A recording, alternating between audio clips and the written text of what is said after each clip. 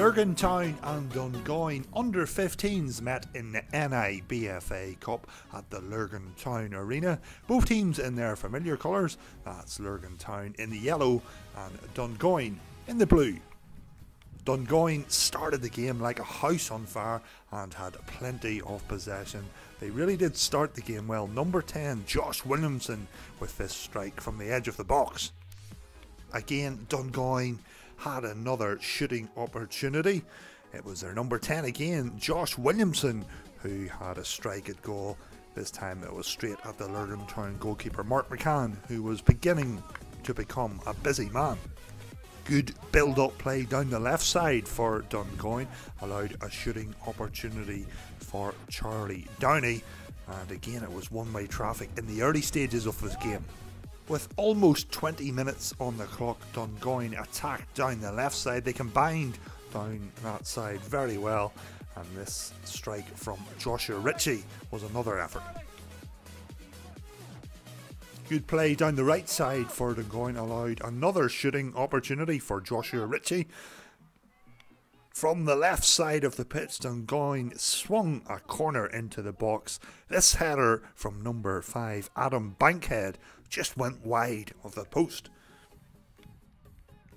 Still, the early pressure was from Dungoyne.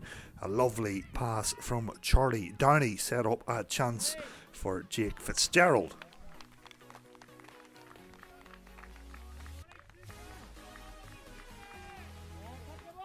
Against the run of play, Lurgan Town were then awarded a penalty when a fantastic run from Adam McCann drew a foul from the Dungoyne goalkeeper. Up step Lurgan Town's number 4, their captain Jamie Traynor, to fire Lurgan Town into a 1-0 lead. It didn't take Dungoyne long to respond. In fact, only 1 minute they responded when their number 9, Justin Campbell, scored from close range after great work down the right wing from Jake Fitzgerald. 1-1.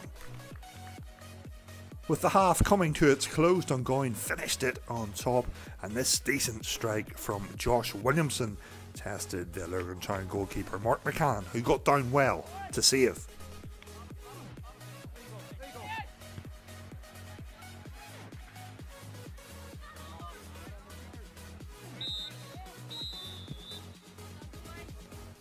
So there we have the referee's half-time whistle. The half-time score from the Lurgan Town Arena was 1-1. Both teams still well and truly in the cup. Into the second half we go, and Dungoyne started it strongly. This looping shot from Josh Williamson just went wide of the left post. In the early stages of the second half, Dungoyne started it strongly. Ollie O'Hara set up a long-range shooting opportunity for Charlie Downey. Dungoyne then scored their second goal of the game when their number 16, Carter Campbell, showed his class inside the area with this lovely dink finish. 2-1 now the scoreline. Dungoyne were attacking down the left side, and good play from number 9, Justin Campbell, and number 11, Joshua Ritchie, allowed a shooting opportunity for Kyle Murphy. Midway through the second half, the Dundonald side, Dungoyne, were then awarded a penalty. Their number 16, Carter Campbell, was fouled inside the area by the Lurgan Town goalkeeper. Up stepped the number 16, Carter Campbell, to keep his composure and fire his penalty into the right side of the net. 3-1 the scoreline now. Dungoyne continued to attack. This time it was number 5, Adam Bankhead, who had a shot which just went narrowly over the crossbar. With roughly 10 minutes left in the cup tie, Lurgan Town were hungry to try and get on the score sheet. This decent effort from Noah Davison forced the Dungoyne goalkeeper Alex Conway into making the save.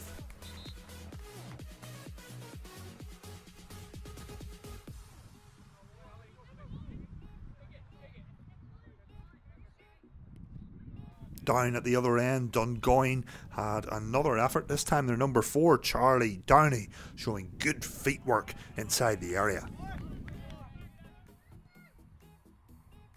Lurgan Town attacked down the right side, and it was their number 11 again, Noah Davison, who showed Good feet work on the edge of the box. His curling shot produced a save from Alex Conway, who parried the ball away.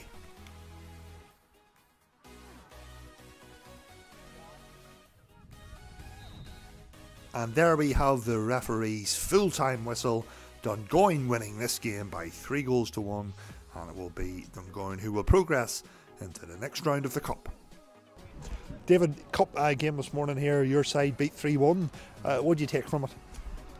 Well, we have a lot of positives to take from it in terms of when you were going to be up against it, playing Dungoyne, established National League team. You know, ourselves, we've recently moved from Lisbon League into Mid-Ulster, and it's been a welcome test. If I'm honest, you know, we've been playing well in the league on the first round of this competition. You know, we got the South Belfast team we've done well again. Them obviously, you know, got comfortably into the second round, but we knew this was going to be a tough test, and you can see yourself, you know, Dungoyne quality, moved the ball very well. We had to be disciplined.